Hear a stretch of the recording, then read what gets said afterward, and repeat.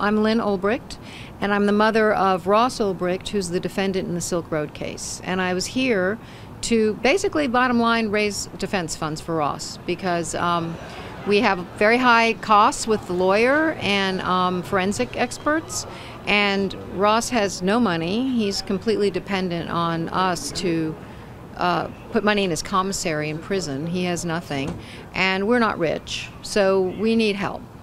How has the Bitcoin community embraced or stood up for this cause? Well, you know, I just came to the conference that was recently held and met a bunch of people.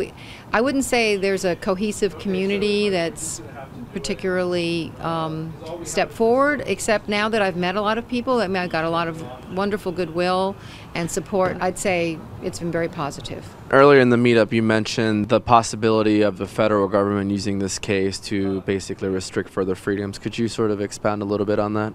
I was relying on Ross's lawyer, who made the point. He said that it's traditional for the government to use high-profile cases to make what he considers bad law. And I think those are the words I used. I can see the potential for laws to be made that would be more restrictive of the internet, impact privacy, and the use of Bitcoin. This is our attempt. It's a scannable QR code that'll take you to a landing page that will link to our website, which is freeross.org, or give you an option to contribute either by crowdfunding with credit card, PayPal, or Bitcoin.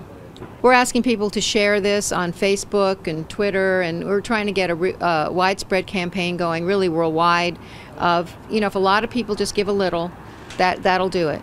It doesn't have to be giant contributions, but a lot of people giving a little will really help.